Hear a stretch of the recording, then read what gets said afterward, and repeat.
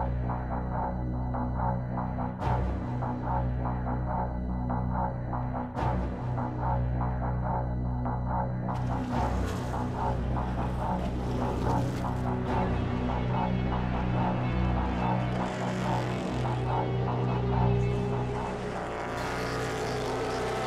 name is Katherine Legge, driver for the Delta Wing team, and this is my 60 seconds.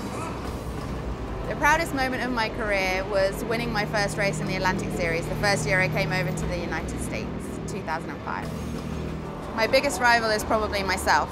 Being competitive with myself, I'm my own worst critic. My most prized possession is probably something that my parents gave me when I came over here to start with, and it's just a pen, but it's got sentimental value.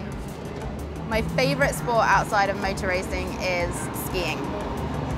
My idol growing up racing was Ayrton Senna. I grew up at the same time that he was racing Formula One, and Nigel Mansell and Andretti, and so I'm quite old school. If I had not been a driver, I think I would have probably ended up working in the City of London as an economist or something equally boring, although I did want to be a fighter pilot when I was growing up.